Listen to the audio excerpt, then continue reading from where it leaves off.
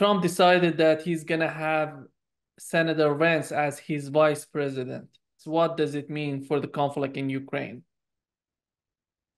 Well, I don't think it has anything to do with Ukraine specifically. Um, I think that Vance is basically a bit of insurance. The traditional thing to do for American presidential candidates is to pick a vice presidential running mate who complements them in some way um, by placating the other side, if you would, placating the competitors. So the choice of Pence during Trump's first um, presidential tour, if you will, had to do with the fact that he was there to placate the religious conservative right. And so that's the traditional thing to do. And it often happens that a presidential candidate in the United States hates their running mate, but has to suffer along with them. That's what pretty much happened with Trump and Pence, and now they're enemies. Whereas this time around, since it's a shooting war and Trump is in the crosshairs, it's time for Trump to buy some insurance policy. So J.D. Vance is basically a mini Trump. If anything happens to Trump, uh, J.D. Vance will be the proud inheritor of the entire campaign to make America great. Um, and So that's the real obvious reason behind that choice. There isn't really much of a need for another. Now, somehow coupling that to the Ukraine, that makes a major mistake, which is thinking that the Ukraine is somehow important or significant. Now, what happened is um, Biden and his team of whatever you want to call them, crackheads, if you include his son, decided that they could defeat Russia by arming the Ukrainians. And that has famously failed. It was a hopeless gambit to begin with. Nobody in their right mind ever thought that it was going to work. And now it hasn't worked. And it's time to do the traditional American thing. What the Americans always do is they venture into some foreign military campaign. They enrich their military-industrial complex, or at this point save it from bankruptcy because it's so consolidated at this point and so far in debt and so owned by financial capital like BlackRock that they're really a heartbeat away from outright bankruptcy. They're not doing very well. So this was a last-ditch effort to save them, if you will, by throwing money at them. It didn't turn out the way they expected because what the Russians did was invent countermeasures to all of these fancy American weapons. And now they're useless. They're useless for export and they're useless for any conceivable use by the US military itself. So the solution is to do the traditional thing. When you lose, what the Americans do is declare victory and go home and celebrate. So what they'll do this time, and of course, you can't very well do it in the course of one administration. So one administration causes the problem and the other, quote unquote, fixes it.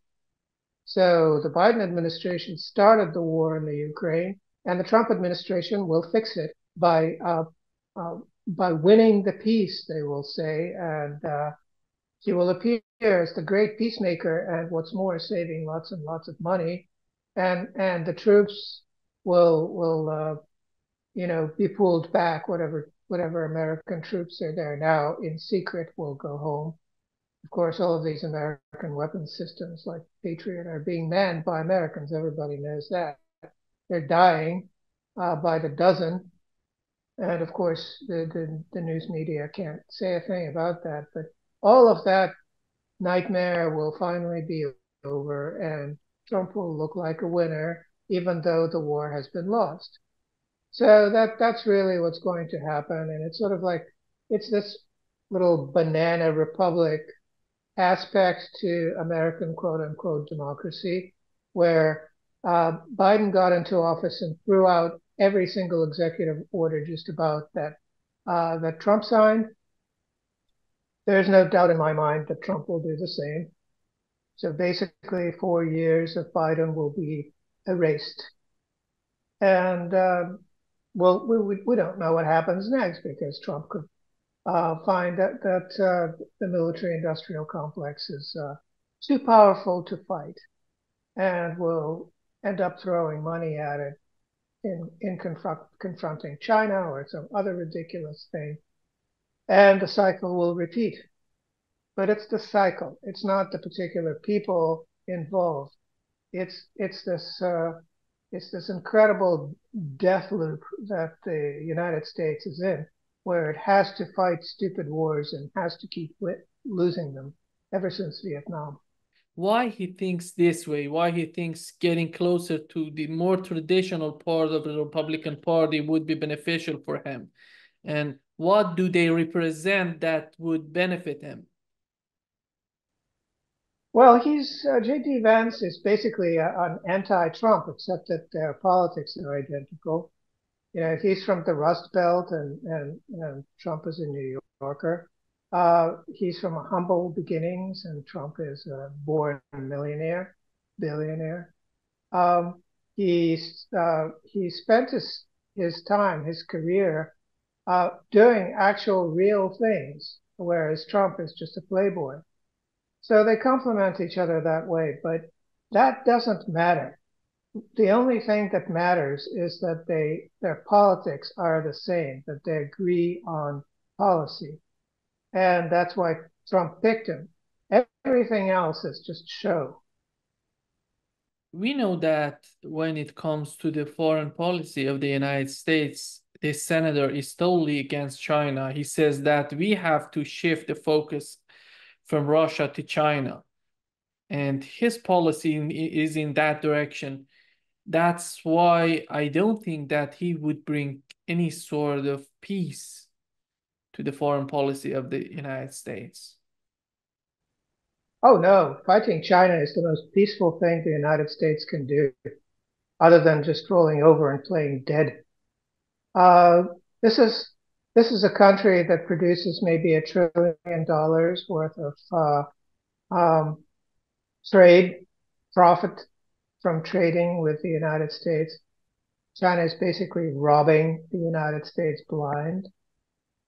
China is sitting in such a hoard of U.S. treasuries that if it only coughed and sneezed in the direction of selling it off, the United States would be finished. All of China's interests are very far away from America's shores. And so it is really projecting power in its own backyard, whereas the United States would have to sail across the world's largest ocean, which covers half the planet. If you spin the globe right, you see that. And the other thing is that the entire defense establishment, the military-industrial complex in the United States, is in business of assembling things out of Chinese-made parts. And since they stupidly imposed embargoes on various types of Chinese imports, such as specific types of ICs, specific materials, etc., they will now have to resort to importing entire modules and assembling them. So I wouldn't be surprised if the next iteration involves Chinese-made jet engines that get popped into American aircraft as they are, no assembly required.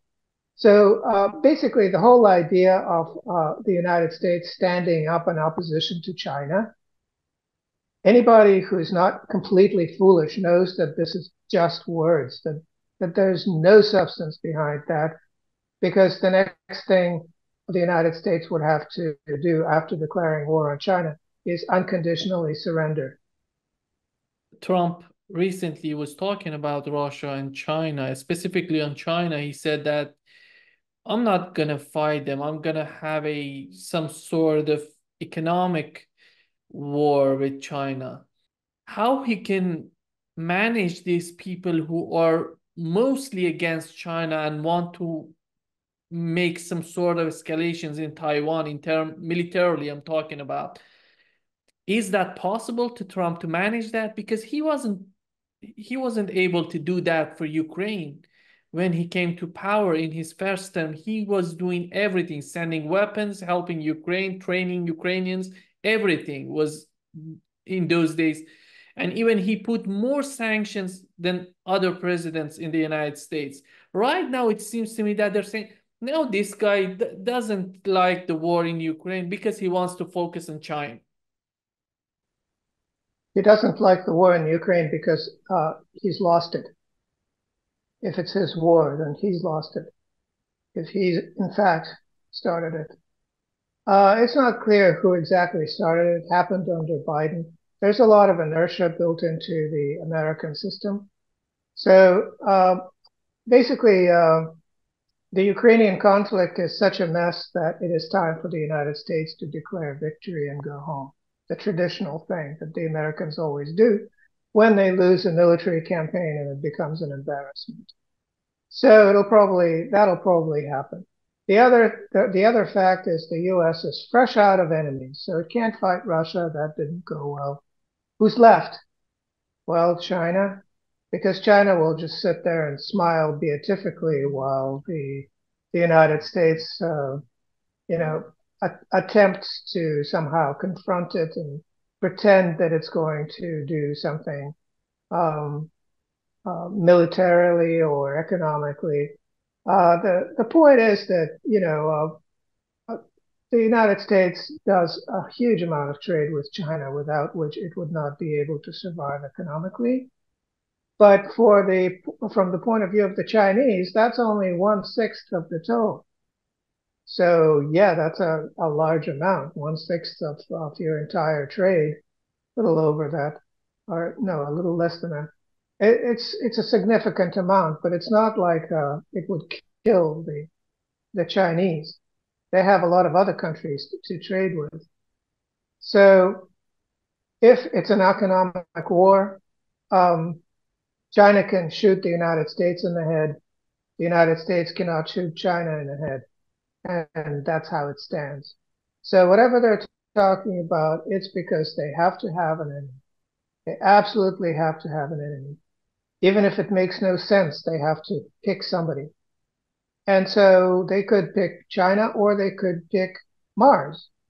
It's a warlike planet. It has a warlike coloring. So let's build some rockets to blow up Mars and spend the next 50 years doing it. Why not?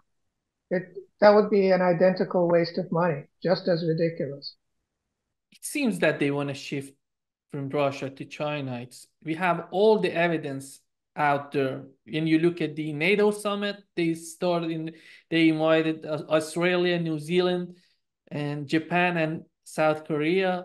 When you see what's going on in Philippines, the escalation in Taiwan, right now Donald Trump is picking a senator who's totally against China.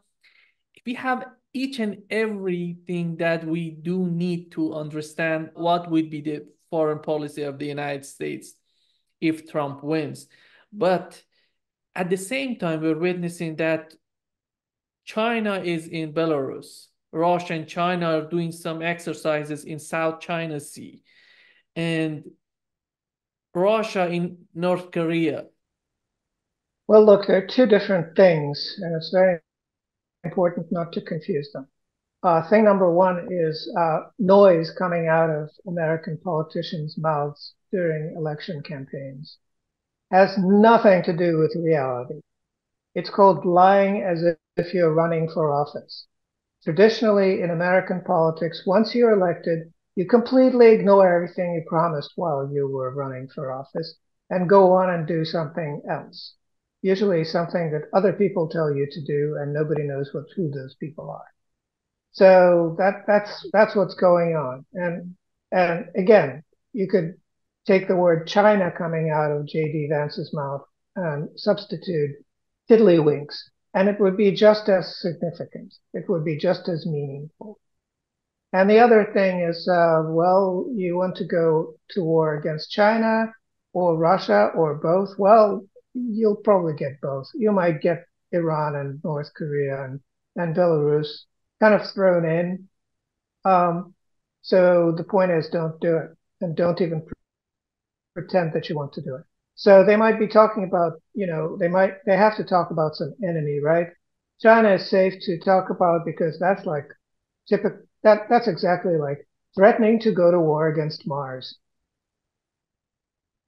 Everybody knows it's not going to happen, but it sounds good. So why not say it? And the other thing would be what's going on in Gaza. And we know that Senator Vance is totally in line with the Netanyahu administration and their policy in Gaza.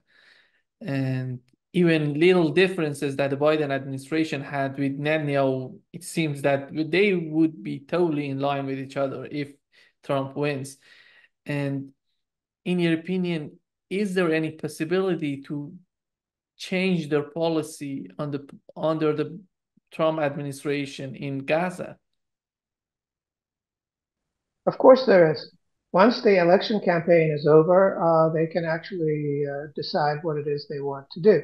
But while the election campaign is happening, you think J.D. Vance wants to lose the Jewish money? He wants to get as many big Jews to donate to their campaign as possible. And to do that, you basically talk up the friendship between the United States and Israel and full support for whoever's in charge in Israel and not breathe a word of anything against Israel because you'd lose some money. That's all it is. There's no reason to think of anything having to do with real politics. This is just campaigning. How do you see Trump's ability to do some political changes in the Middle East? Is that possible, or the face of Middle East has already changed and is not reversible? Well, during his first term, he didn't really do that well because he's a little unpredictable and he's kind of a clown, and that doesn't go over well in the Middle East. People there, it's an honor-based society, and they don't like dealing with clowns, even if it's the U.S. president. So nothing has changed. So he'll do some other clown act, and it'll look like people are paying attention to him, but in reality, nothing will change. That's the expected thing. And what's important in the Middle East is what is called facts on the ground, which is the Houthis have shut down the Red Sea and the Suez Canal. Another step in that direction would be to shut down Gibraltar, for instance, or shut down the Straits of Hormuz. It's doable at this point because the Navy, the US Navy and the Allied navies are no longer capable of keeping the sea lanes clear. And that is a huge new development that Trump cannot do anything about, and that no amount of hot air coming out of his mouth could possibly change. It is a very harsh recognition that 500 years of European and then American naval superiority has come to an end. And the fact that this has happened will take a long time to sink in, but eventually it will. In his first term, he tried to withdraw the American troops in Syria. Do you think that he's going to do that right now, or he's not going to be able to change the policy in Syria? I'm not sure what it has to do with Trump. I'm not sure he even knows who these people are and anything. He's not really relevant to the picture. I'm not sure what's most relevant to the picture, but it could possibly have something to do with the fact that Europe is becoming such a mess that you can't really get the Syrians, the millions of Syrians who've been living as refugees in Turkey, to consider going to Europe. So they're no longer something that Turkey can use to threaten Europe. If you don't do the right thing, we'll inundate you with these Syrian refugees. They've done that a few times before, and Erdogan has played that card with some success. He even got billions of euros for keeping those refugees, those Syrian migrants in Turkey, as opposed to unleashing them on the Greek border, from which they could penetrate the rest of the European Union. Well, it seems like the European Union is such a mess that the Syrians don't really want to go there. Instead, they would like to go home. And to do that, Syria would need to be rebuilt. Americans would need to get flushed out of there so that Syria once again gets its oil revenue instead of having it be stolen by the Americans. And then people would go back to their homes and resume their lives that have been suspended for a decade, even more. So it probably has something to do with that, as opposed to anything that the Americans have nothing to do. It seems to me that Orban sees that if Trump wins, he would bring some sort of peace to Europe, and considering the conflict in Ukraine. But how about the position of Orban, Orban's position in the European Union, and people who are thinking the way that Orban thinks? Well, the way Orban thinks is patriotically. He thinks about his people. He thinks about Hungarians. He doesn't think about global interests. He flushed out the Soros organization out of Hungary. In spite of that, he lost some votes during the last election, and that's something that he would like to fix. And this entire shuttle diplomacy gambit was a really good way for him to shore up his authority at home. Because look, our little president of our little country flies all over the world, and everybody talks to him, and everybody takes him seriously. And look at how he's annoying these bureaucrats in Brussels. The Hungarians see that, and they just love it. So Orban is a political animal from a very young age, when he ran the chapter of the Young Communist League in his school back when he was a schoolboy. He knows how to garner support from the populace, and he's found a really good way to do it. Now, what does that mean in terms of the United States or in terms of the European Union? He doesn't really care. He cares about Hungary. He doesn't care about the European Union. The only thing he likes about the European Union is that Brussels keeps sending him money. If it wasn't for that, he'd just give up on it altogether. When you look at the former vice president of Trump and right now Senator Vance, how do you draw the difference between these two guys? It seems to me that they're in the same type of mindset. I think they're very capable of inquiring as to the health of the president and attending state funerals. Both of them are extremely good at that. That is the entire job definition of a US vice president, and we can leave it at that. And the other issue would be how Trump would manage to talk with Putin.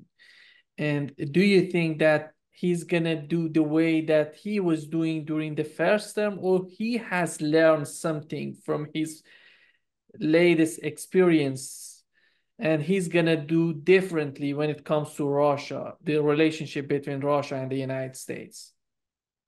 Well, I don't think that that's going to go all that well, because he doesn't have the patience.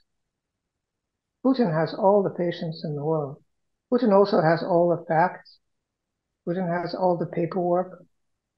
He's going to go through every little flaws of legalese of signed documents between the United States and Russia and various international documents. And his point is going to be, why make new deals when you're not paying attention to the old deals? What is the purpose of piling new dead letters on top of old dead letters? If you want to reestablish our trust, then let's go back to the documents that you've signed before, such as no NATO expansion. So what's going on with NATO expansion? Why don't you roll it back and then we'll talk? You see, Russia is in a position now where it has the entire Eurasian continent. It has China, it has India, it has Iran, it has the Arab states wanting to join BRICS, some of them. It has Turkey, which is a major NATO force, wanting or thinking about joining BRICS. Russia is what's called in the catbird seat. Its economy is growing. It's doing extremely well. Its government is popular. It isn't in any sort of crisis whatsoever. And the United States is out of time, out of money, in horrible shape, in the middle of a political upheaval. Russia can just sit back and say, let's work on reestablishing trust. Now, here's this dusty old document. Why don't you review it and tell us how you will execute on this document? NATO expansion, for instance. And if you come up with a positive answer, then we can move forward and maybe talk about new agreements. And otherwise, what's the point? I'm sure that Trump would find that attitude just completely infuriating. And I can't even imagine how he could play a productive role in a relationship like that, where he walks in with his usual bluster and rhetoric, and is given a receipt in response, and told to go to the archives and dig it out. Whenever we talk about the relationship between Russia and the United States, everybody is talking about 2007, that Munich conference that Putin said that no expansion to NATO.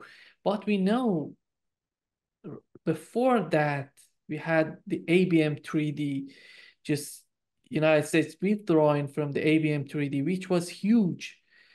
And we have ABM treaty, NATO expansion, INF treaty, which was done by Donald Trump, by his administration.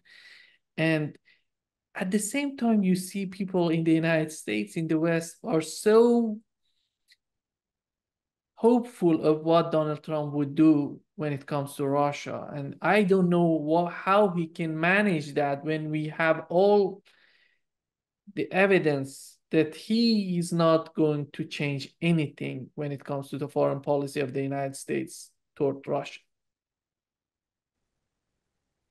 Well, look, I don't think it has to do with what Americans or Trump or anybody wants to do. I think it has to do with what they will be able to do or won't be able to do. Financially, the United States is an extremist. If you look at the budget deficit, if you look at how the economy is going in general, if you look at the trade deficit, if you look at the fact that the dollar is losing its reserve currency status all over the world, people are shying away from it, and that process is picking up speed. The United States is has been, as far as a world power, a superpower. There is really not very much it can do, but also one of the things it cannot do is tell its people that it's over, that their quality of life is already abysmal, but it's going to get a lot worse. that things are just generally going to get worse. Now, Trump is a politician, and as Bill Clinton rather astutely said, nobody has ever gotten into office by promising less. So Trump has to promise more. He's promising to make America great again. And the question is, what's the timeline on that deliverable? Has it slid any? Are there any interim milestones so that we can um, keep some kind of a metric on how great America is becoming again? Or is this just something that'll happen one day, like snow falling off a roof? Boom, America is great again. Because I see no signs of America becoming any greater.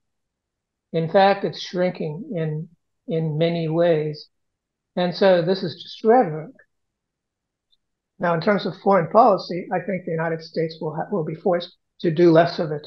It will have to uh, deal with weighty issues, such as do we allow the major military contractors to go bankrupt, or do we nationalize them? The United States is not very good at nationalizing things, but it did manage to do a fairly good job of controlling industry during World War II. I doubt that it would be able to do it again. So we may be looking at a whole bunch of military contractors basically going belly up. And I would expect Boeing to be the first. Um, and a lot of things like that will happen. A lot of things that have been going on for too long in America um, haven't run their course, but there's no more room for them. So the fact that more than a quarter of the economy in the United States is being eaten up by medical care, by the entire medical establishment, that's a disaster.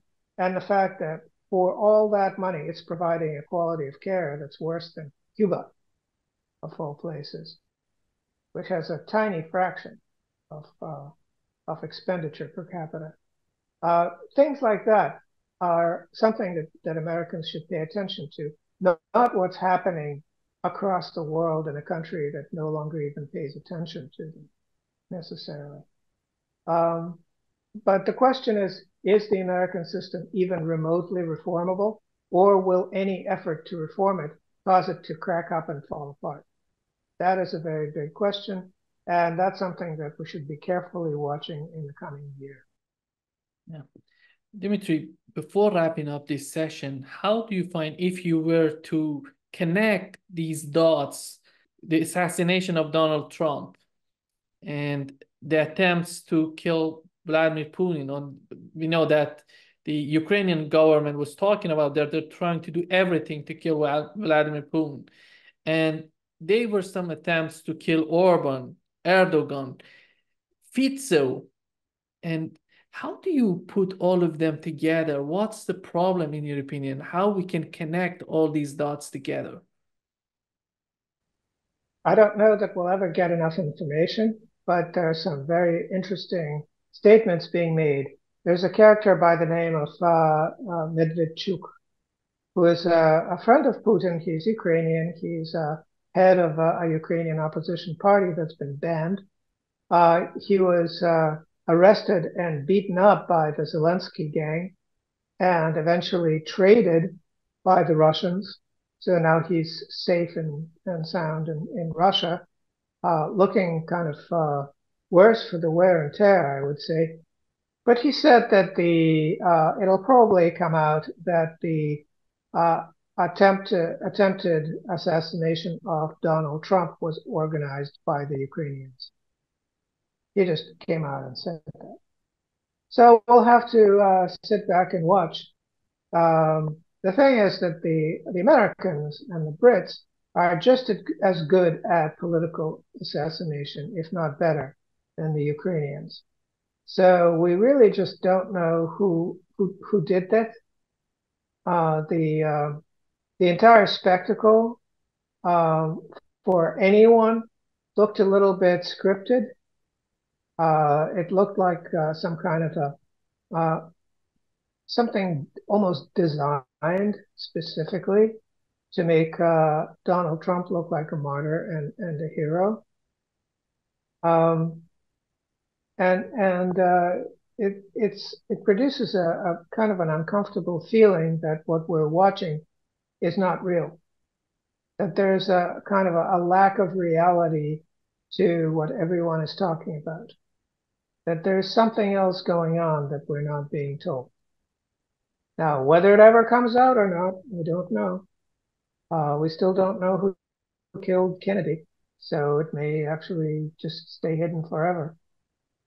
People are still arguing about 9/11, not so much, but there's really no consensus, even though the official story is completely preposterous. Um, there are a lot of things like that that are hidden and stay hidden for a very long time, and this is probably one of them.